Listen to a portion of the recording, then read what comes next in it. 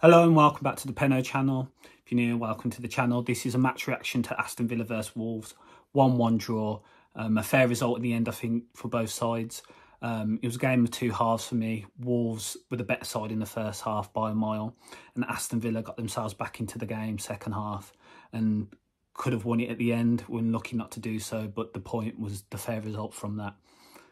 Going into the first half, initially, great showing the support for Emi Martinez at the start of the game. It was really nice to see him come out with his World Cup medal and the goalkeeper of the tournament trophy. Really good atmosphere at the start. The crowd were up for it, but the performance didn't show that in the first half. It was all Wolves. Wolves were all over us, thoroughly deserving of the goal. It's a great goal from Podence, the way he's chopped inside, gone around Mings and put it in the far corner. Emi Martinez had no chance with the goal. They had other opportunities with Matheus Nunes as well, who went through on goal, and Martinez made a great save. And to be honest, Villa didn't really do much in the first half. They had a little onslaught at the last 5 minutes, but apart from that, Villa didn't impact the game. They didn't impose themselves on the game in that first half, and Wolves were deserving of that lead and probably were disappointing not to be further ahead. McGinn came out the squad and Matty Cash was in the lineup starting at right midfield, and then Emi Martinez came in for Olsen. There was the two changes to the starting 11. I think Wolves went the same as they did against Manchester United. I don't think there was any changes to that. And that midfield three were dominating the game. Their press was really impactful. Their press was just forthright. They didn't stop. Hwang and Podence were just getting onto Digne and Cash. We had to keep the ball deep, even from goal kicks. We couldn't get the ball out. We were trying to pass it out, play through them, but we just couldn't. They were cutting all the angles off. Diego Costa was really good in holding up possession as well and just disrupting the centre-backs.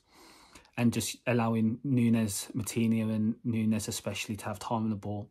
And one thing with Matheus Nunes is when he has time on the ball and he sees space, he'll progress that ball. And he was doing it quite a lot. He was progressing it through our midfield with ease from their final third to our final third.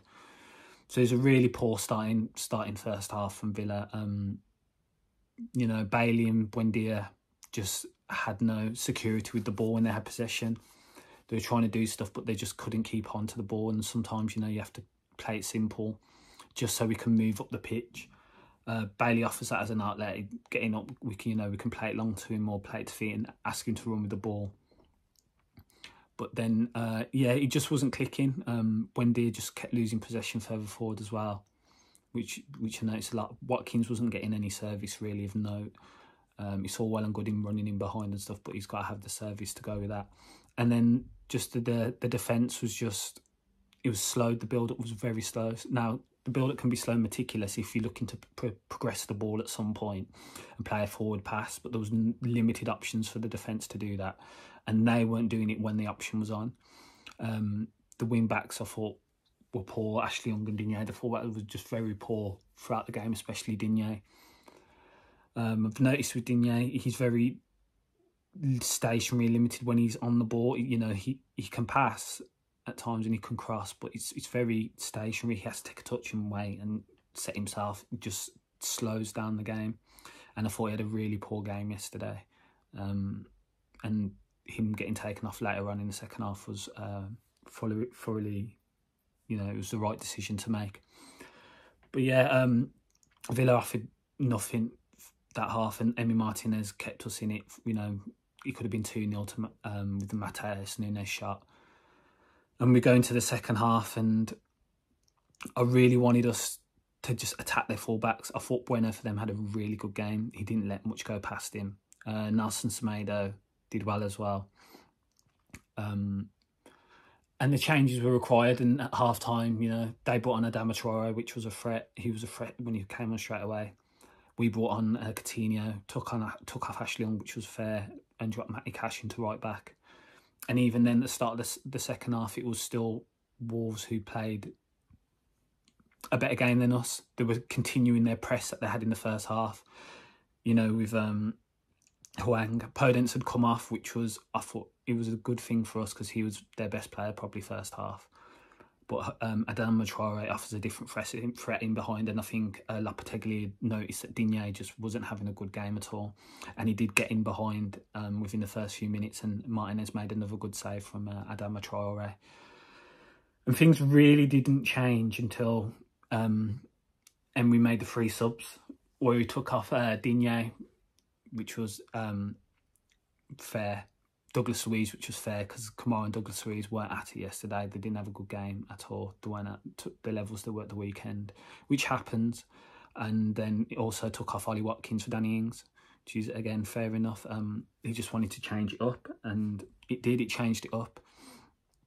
Wolves brought on Aït-Nouri as well, who I thought had a good game, especially in transition on their side. I noticed he played further forward than he usually does, and they kept Bueno on. And, he had that great opportunity again where they could have scored. Martinez makes another great save.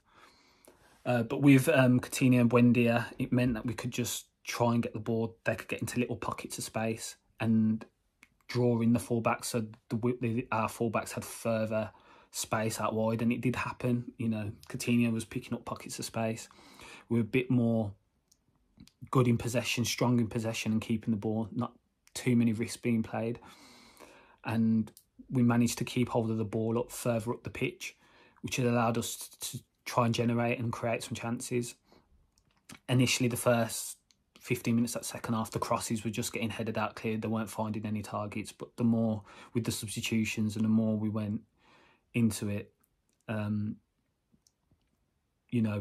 were trying and getting into better positions with that. One thing I have about the defence at times is just the progressive passing. It's good to keep the ball at times to draw them out, but sometimes we've got to have that killer pass, that progressive pass, and that came with the first goal, second goal of the game, our first goal with the Danny Ings goal.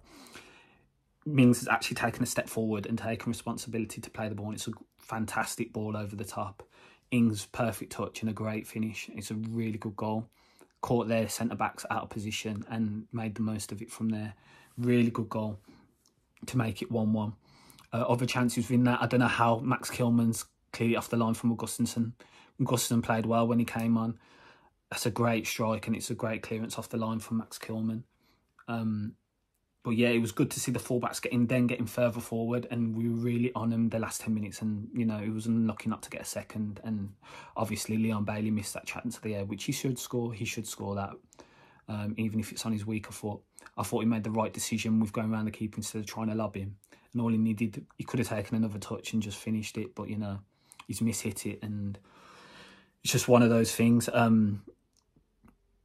But I thought towards the last 20 especially, we're attacking down their left, our right constantly. And he was the main outlet for that. Sometimes he wasn't getting past the man, but sometimes he was beating the man as well. He had the one where he beat 4 and then had the shot. Or he tried to cross it back and it got deflected. He won a few corners as well. I just think they doubled up really well with Aït-Nouri and Bueno on that side. I think Bueno had a really good game for Wolves and restricted us on that. But the tactics worked. Emery, it's great to see him change it again. The tactics did work. And it just changed the game into our hands. Danny Ings as well for that Bailey chance at the end. A fantastic ball. And that's what Danny Ings offers. If it's a starter off the bench, he's totally different style of player to Watkins, much better on the ball, not as good around the pitch and other attributes of holding it up, but he has technical class, and we saw that yesterday with the finish, and then the through ball for Leon Bailey as well. So yeah, overall it was a fair point. Bit gutted that we didn't score at the end, but it's a fair point on the basis of the game. Wolves had chances as well. They had numerous chances, which I've mentioned, so it was a fair result. Martinez was the busier of the two goalkeepers. Martinez had a good game coming back. And yeah, the defence improved second half. They still caught us a bit, but that was because we were pushing forward, trying to get the goal. The midfield wasn't great today. Dendoncker shored it up a bit more. Even though he's not that good with transitioning the ball, he did shore it up, and he was a bit of, steel and strength into the midfield. And I thought the attackers in bits weren't great. They weren't great first half, but the second half, the pressure was there, and it's something to improve on. It's a good point. That's 10 points out of 15 now. That's a good start for Emery. I think it's only John Gregory who's had a better start in the Premier League with 12 points from 5. So it's a really good start.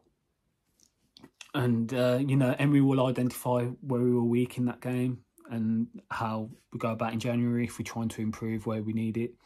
I think there's a few positions. We need a progressive passer at centre-back, someone who can pass the ball with intent, whether that's Diego Carlos. He did have those, you know, attributes at Sevilla and when he comes back in, but we need someone who can do that. Fullbacks, for me, I just think, in a game like that, if we've got you know, floating tens like Coutinho and Buendia on the pitch, the fullbacks have got to be able to get forward and produce and be technically sound on the ball, as well as being like having pace on the. You saw what Ait-Nouri did with that run. We don't have a fullback capable of doing that sort of thing, like good on the ball and dribbling with the ball. Our fullbacks are quite, whether it's Cash, he can bomb forward, but he's not technically sound on the ball. And Digne might be better technically, but he can't get a pass. He can't beat no one. Digne, you notice he'll just stop and he'll either whip it in or play a pass. He can't do that. Whether that's Alex Moreno, we'll have to wait and see if that happens. And then, yeah, just forward play. We need another winger. We need more pace going forward for sure. That's for sure, because that's what Wolves were trying to kill us with, was pace, and they nearly did with the few chances they had. And we don't offer that outlet except for Bailey. And if Bailey's not on it, then who else has the pace really out wide to do anything? We don't have it. But yeah, with Emery, shout out to Emery again, changing it, and it's worked. He's got a point from that game and not unlucky, and we were unlucky not to win it. You know, Stevenage on the weekend and a week for Leeds now. We'll see what happens in the transfer window if we get anyone in. But it's positive. It's all positive. Few players had poor performances, but the majority, the second half, showed fight. And it's great to see, even though Liam Bailey was gutted at the end, you know, Danny Ings and Watkins were showing their full backing of them, going to pick him up even though he looked distraught. And that shows he cares about the club, which is a good thing. A lot of players would have just walked down the tunnel if they'd missed that opportunity, you know. It does show he cares. Fans at half-time booing, it's not on really, is it? Like, I don't know why they're booing. Come on now, like Emery's had a few games there. If you're booing the performance, then I don't understand why. It was a shocking first half. Teams had poor performances. Just, you know, you've got to support them throughout the whole 90. So I didn't agree with that. But what was good was the atmosphere throughout that second half. It was much better, you know, singing Unai Emery's Canberra Army and Other Chants throughout that, just continuous support. And I think that helped them a lot. I think it showed on the pitch that improved the display because they had the full support, and it does show that the fans are the 12th man and we need to be more supportive at games. So yeah, that was the main talking points from the game. It's a good point. It's a fair point. Just couldn't capitalise at the end, and just one of those games, you know. We've had good results throughout to maintain our unbeaten streak of like 4 out of 5 games now. You take that. You take that, definitely. It's disappointment, but you're not going to be great every game. And when you're not great, it's good. When you're not great, the main thing is you get something out of the game, which we've done. So on to Stevenage at the weekend and then Leeds next week. Thanks for your time. If you like the video, if you could like, comment, subscribe, that'd be much appreciated. Share the video as well. And I'll see you on the next one.